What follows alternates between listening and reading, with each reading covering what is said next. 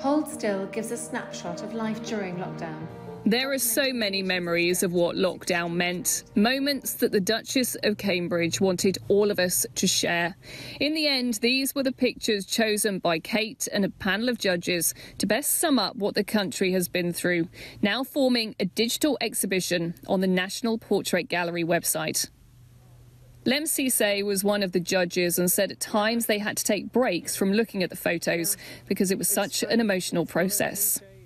When historians look back at this time, this exhibition will show them how the nation feels.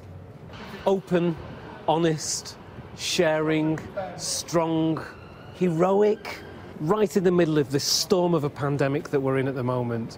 Made me proud.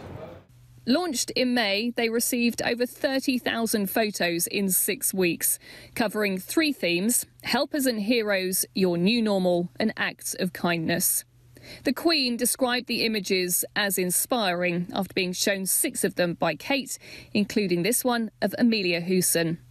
Her mum Wendy told me it's meant the world to her family and the rest of the Down syndrome community. It was International Nurses Day, so I definitely wanted to do a post because of what was going on with the pandemic, also because Amelia's seen a lot of nurses in her short life, and also she has 2 very close family members who are both nurses and were working through the pandemic, so it was something I really wanted to put out there and say thank you.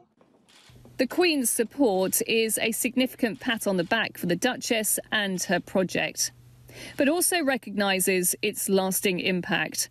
Forever a reminder of the pain, the humour and the resilience shown in these unsettling times. Rhiannon Mills, Sky News.